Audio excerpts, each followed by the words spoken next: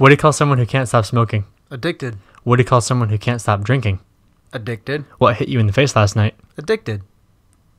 Ah. Let's just pop in.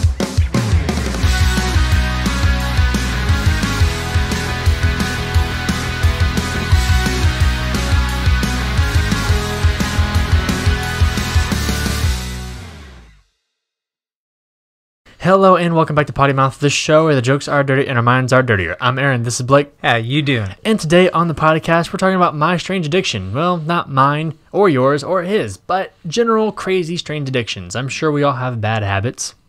Addictions. Addictions, if you will call them.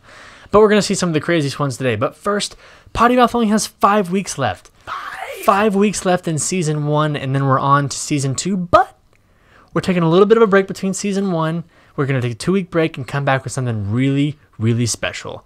It's a little spooky. It's a little crazy. It's going to be fearful and frightful for us, but you guys are going to love it. So make sure to stay tuned till Friday. We're going to give you a special sneak peek of the new project that we're working on. I don't want to tell too much because I don't want to give it too much away. So come back Friday to see the fear come to life on the show. Stay tuned. Stay tuned for Friday. But on to my strange addictions. Do you have any weird addictions or weird habits that you would like consider a habit or a strange addiction? The only thing I can think of is have you ever watched what crap was it called? Everybody Loves Raymond. Mm-hmm. Yeah.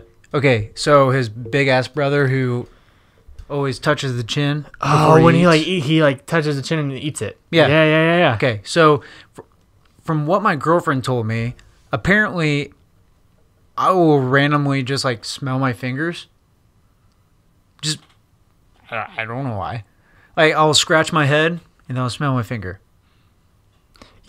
You do that. Is that weird? That's a little weird.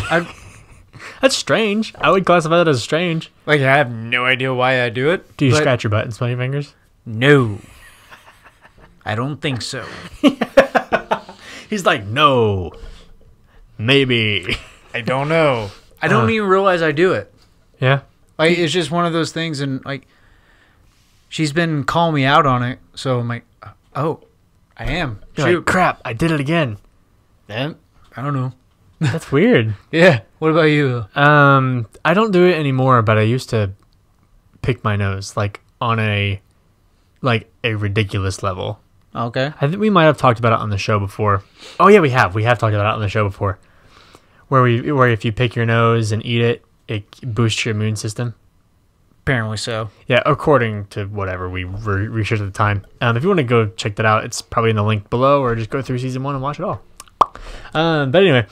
So yeah, so I used to pick my nose too, like a strange, weird habit. Like I'd wake up in the morning every day. I was like, I probably did it until I was like 12. Is that weird? I mean, I still pick my nose. Straight up? Yeah. Well, yeah, but do you eat it? No. That's what I meant. Like, you eat it? Yeah. Oh, I would pick my nose. I would pick my nose and eat it. That's different. Yeah. So I would totally. That's why I said I never got sick when I was a kid. Like I never got sick. And I always attribute it to picking my nose. I don't know if that's the case, but it is true that bacteria cannot grow in your mouth or cannot grow in your esophagus or your stomach. So I feel like a lot of that bacteria comes through your nose. So I feel like by me picking it and getting it in my stomach or my mouth or my esophagus, I wasn't ever going to get sick because of. I don't know. Maybe I'm full of shit. But I don't think that. You're full of boogers. Is what you are. I think I did that until I was like 13. Okay. Maybe. Yeah, probably. I lost my virginity before I stopped picking my nose. Is that sad? Did you pick her nose and eat it? No. You can pick your nose, you can pick your friends, but you can't pick your friend's nose. That is the truth. Oh shit. Yeah. So I used to have a porn addiction, but we've talked about that. We've talked about that. We've talked about that. Actually, that episode just came out like it was yesterday because I keep thinking of like it's weird. You called it weird. Maybe that's an addiction. How I remember when we post episodes, because I do remember. I remember like the day, or no, I don't remember the day, but I remember like what episode, what number, and what the subject was. Yeah, I have no And idea. he's like, I have no idea. It's like, that happened. I remember it, but I don't know what episode. Oh, you remember when we did this on episode 5? I'm like, I remember doing that, but don't know what episode. he's like, oh, what happened when we did this? I'm like, Yeah, that's true. If I get specific, he has no clue. I'm like, I don't know. I just know we did it. Right. Anyway, so back to your thing. Sorry. Didn't mean to interrupt you. No, I mean, I was just pointing out that I used to have one. Yeah, we talked about that on the porn episode. I think that's episode 10. Yep. So. There he goes again. Wait, episode 10? Let me see. Oh, my goodness gracious. Pretty sure. Boom. Nope. Yeah, episode 10. Porn. I'll be damned. Yep, episode 10. Okay, cool. Anyway. And Hoosiers. So now on to the strangest addictions. If you guys are also aware of a TV show on TLC called My Strange Addiction, that's kind of where we're getting these, just because when we researched it, that's pretty much all that popped up. Yep. So we're going to go through some of the weirdest ones, the top 10, and we're going to give our feedback on the strange addictions and kind of go from there. Sounds good. Cool. All right. On to the first one. Right. Eating drywall. Eating drywall? Yeah, eating drywall. What the crap? There are a lot of creatures that can get inside your walls and eat away at your drywall, causing serious damage to your home. But 26-year-old Nicole is beating the mice to it. She pulls out hunks of drywall from her home, leaving holes sometimes 3 feet wide. I'm going to show you, mice. That's crazy, dude. Could you even eat drywall? Is that even safe to do? I highly doubt that. Yeah, I would. I don't know, dude. Let's see.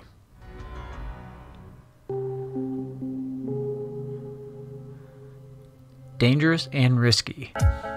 Yeah. Oh, that makes a lot of sense. My name is Nicole. I'm 26 years old. I'm a single parent. I live in Detroit, Michigan. And I'm addicted to eating drywall.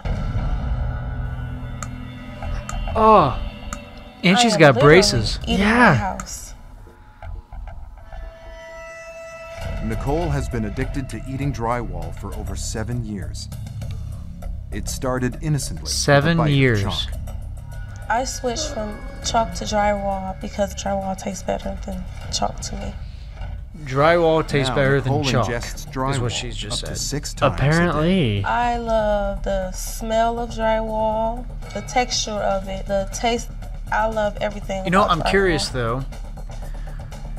This I wonder like a if she chalky taste, and I probably made eat that kind of habit, this much a day. like just because of the fact that maybe they were low on supplies of food. No. I get drywall wherever I Maybe. can find it. There's My no way. house, That is for instance, my friend's house, and sometimes my grandmother's house. It's a little strange. It's very. This is the a hole little? in my wall that I've created by A picking like a She lot. I've been started picking at with it. chalk. for like 2 months. She started I with take a piece chalk. like this and I take it. Like and what the crap? Oh yeah, that's Break that's certified, Then I'll take a bite out, I eat it. certifiably crazy. That's That- only number 10. There That's are 10. different- Yeah. We're probably not gonna get through all 10, but that's wow. Number 9 is eating toilet paper. Toilet paper is supposed to go one place and it ain't your mouth, but Keisha has been snacking on toilet paper for years, going through 4 to 5 rolls a week. The hell with popcorn, she even takes the rolls to the movies as a snack.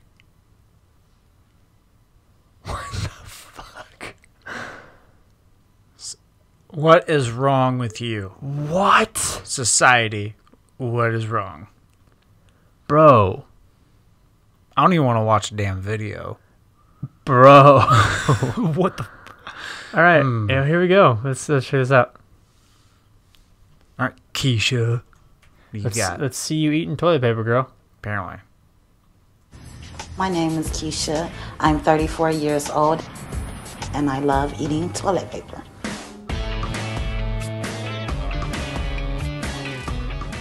A bulky roll with the 2-ply, I can probably take down half the roll in one day. I carry it with me in my purse. What? When I'm in my car, I keep a roll in my glove compartment box, and I'll just grab the toilet paper and break it off and start eating it. A good place where people really don't pay attention to you eating toilet paper is the movie theaters. It's dark in there, so you can like sneak a couple of sheets in with no one even noticing. A couple of sheets. Something is definitely wrong with her to be sitting up eating tissue. Cause she Clearly. sit up, No watch shit. The movie, and Keisha have her tissue on the side of her. She eating it right now. Right, she standing at the door eating tissue. Today I'm here at the coffee shop to meet my sister Jennifer. She's trying to convince me to stop eating toilet paper, so I'll see how it goes. You like the way it tastes? I like how it feels when it goes on my tongue. Wait. You said you like the way it feel on your tongue. Yeah. When you break it off and then lay it on your tongue. No, I'm done. Yeah. Bro. What? Toilet In the paper. actual hell? Toilet paper. Okay. I was like, all right, this ain't too bad. And then it got bad. It got really bad. All right, we're not going to do too many more. We're going to go to the next one. In love with a doll. Oh. All right. Dave Cat. Yes, Dave Cat is in love with a doll named Sidor. They live together, go shopping together, and eat dinner together, just like a regular couple, except Sidor is made of plastic. Dave Cat even gives Sidor foot massages. That's probably one of her favorite things in the world. And I guarantee you how much you want to bet it's a sex doll. Oh, fucking called it. Bro, Sex doll. it's her favorite thing in the world. She's not even living. All right, well, let's see what Dave Cat has to... Since the show, our relationship really hasn't changed, to be honest. I mean, we are still extremely supportive of each other. I love her completely and utterly, and she's exactly the same way about me. Shi-chan actually really enjoys foot How do you rubs. know? That's probably one of her favorite Did things she in say the that to world. you? She thinks her feet are like one of her best and cutest assets, and I'm inclined to agree. I think people think having a synthetic partner is strange because it's just so out of their realm of possibility. That's, for instance, why I had the psychologist come around and I spoke with him for a bit. Is there a part of you that thinks this is peculiar? I just think it's a matter of time before more people are choosing the synthetic option. Dave, she can't see Yeah. and she can't hear. Yes. So one of the most fundamental elements of an addiction is it provides relief from pain. Yes. What's the pain here? The pain, I would have to say, would be loneliness, really. It makes you feel good. And it's fulfilling for you. Exactly. And it doesn't hurt anyone. Exactly. So knock yourself out. Yes. I get it. The relationship I have with Shi-chan is for my happiness. Shi-chan. You know, if I play along and pretend that she can see, she can hear, that sort of thing, well, if that's what makes me happy, you know, that's what makes me happy. So I really see no reason to change. Sure. Please don't shower together. I placed an order at the tail end of last year for a second doll. Her name's going to be Elena Vostrokova.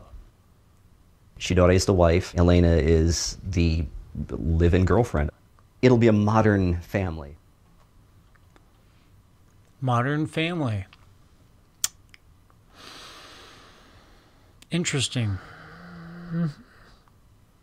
So what we've learned today is that, by the way, this guy, he's not crazy. He knows that it's fake. Like, he actually knows that it's not real. But he's lonely and he's in pain. That's sad, dude. That's actually, I'm not even mad at, like, I can't get upset because, like, I get loneliness. Like, that really sucks. Okay. But- like, well, how do you fulfill loneliness? Right. Companionship. And he found companionship in this doll. It's sweet and weird, but sweet and weird. I'll say this. He must have one heck of imagination. Yeah, just... Look, if that's what makes him happy... If that's what makes him happy, fuck it, right? Like, sure. Absolutely. Go for it, man. Wow. So, if he gets hurt that bad to where he doesn't even want to be around people... I think that's more of a problem. I think that becomes a problem. I mean, because at that point, he doesn't even want to go out, socialize, and try dating. Right. Or just have friends. Right. I think that would be a different discussion. Yeah. Yeah, for sure. Because if you're really going to be in a relationship with a doll, then you obviously do not have... Now, I'm assuming, but you know what happens when you assume. Right. More than likely, he probably doesn't have any other friends. I mean, yeah, it's bad to assume, but I mean, kind of. I don't know. Tell us what you think in the comments below. Let us know if you think this is weird, if you think it's sweet and weird and sweet and weird. Please comment. With that being said, that's all for this episode of Potty Mouth. Make sure to like and subscribe wherever you get your podcasts, iTunes, Spotify, or watch it here on YouTube. If you're watching it here on YouTube, make sure to like this video so we can keep bringing you fun, silly, goofy content like this. Don't forget to come back Friday to see our new project that we're working on. It's going to be great. But that's all for this episode of Potty Mouth, and we will see you next time on the podcast.